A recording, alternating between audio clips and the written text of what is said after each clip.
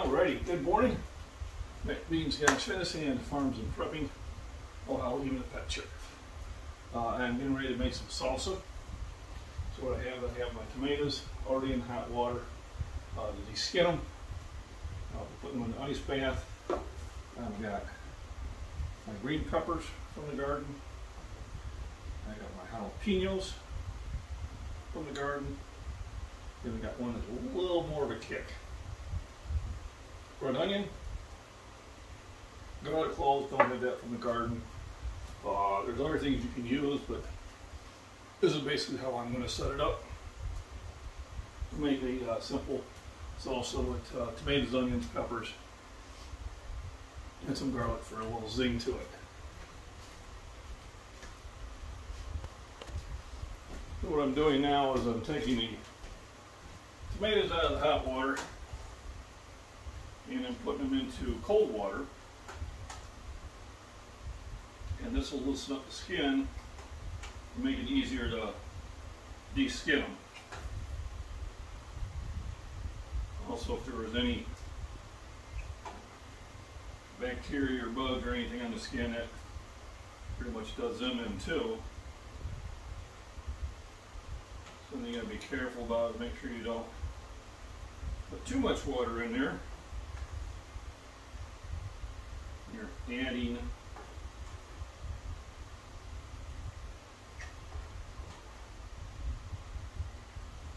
the tomatoes in there so it doesn't overflow.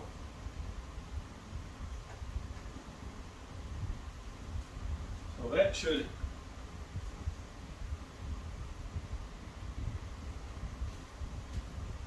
get everything for me to loosen up the skins, which I will do later. What I'm doing now is I am kind of decoring the tomatoes and peeling them. So I'm chopping them up into cubes. I don't need the core in there.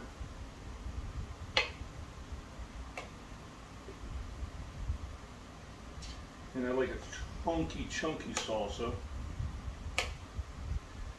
And a lot of this stuff will cook down anyway. So basically, what I don't use goes in the food bucket.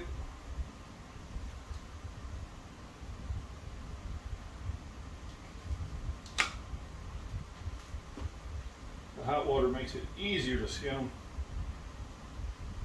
And any area the skin won't pull off, I'll just trim out. Now you don't have to skin them.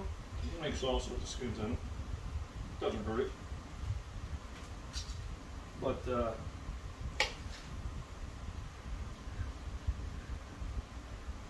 taste will vary. I have made them with the skins. I have made them without. And the whole idea is this: everything chopped up.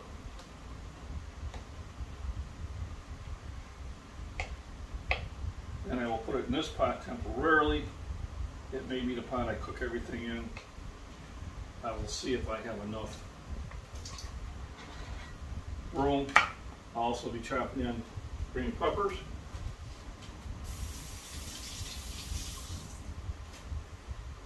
And jalapenos. And I think for this we will bring out my Cutco knife. It cuts a little bit better, and we'll get everything chopped in and kind of let you see how it all looks towards the end.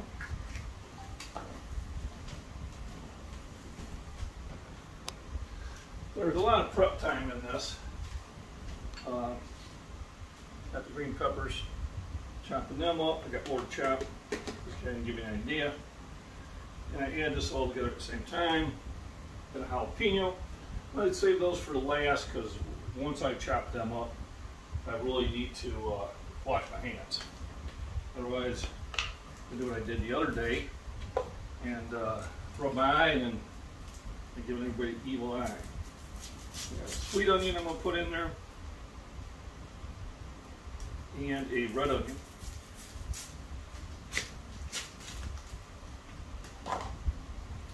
Like I said, anything I'm not utilizing, I just put in the old food bucket, and that will go out to the garden and help grow the next generation. Now, I do have red onions in the garden, but they're very small,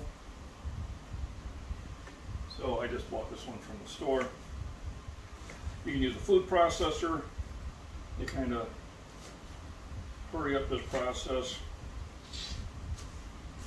but half the enjoyment is in the making of the product, I always say.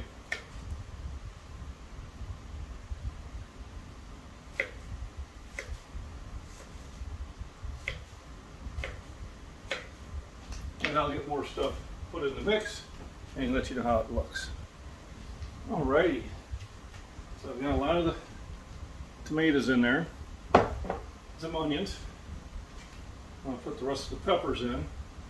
So I got green peppers in here, I got jalapeno peppers in here, and I got one other one. I got this Shiloh, even a bit more of a kick than normal. So it'll be interesting. And I have one more ingredient to add. Well, a few more. Okay. The last thing to add in the mix, last couple things, is heaping of red onions.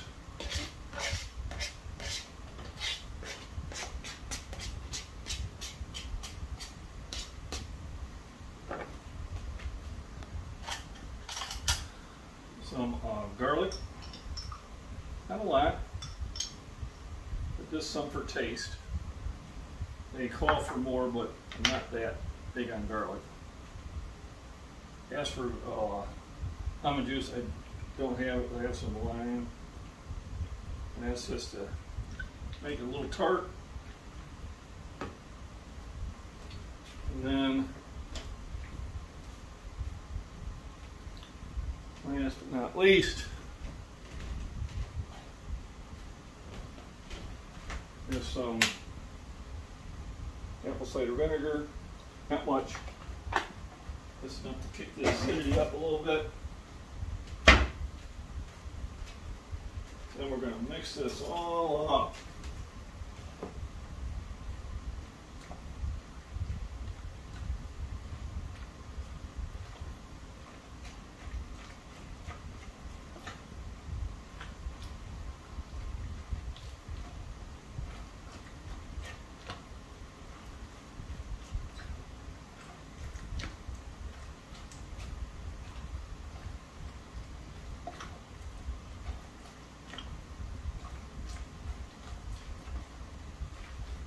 Going to cook down a lot of the moisture. Now, if you like more tomato taste in it, all right, that's what it looks like so far, is we can add some tomato sauce. So I've got it ready to go on the heat. Add some tomato sauce in it. Give it more of a tomato paste.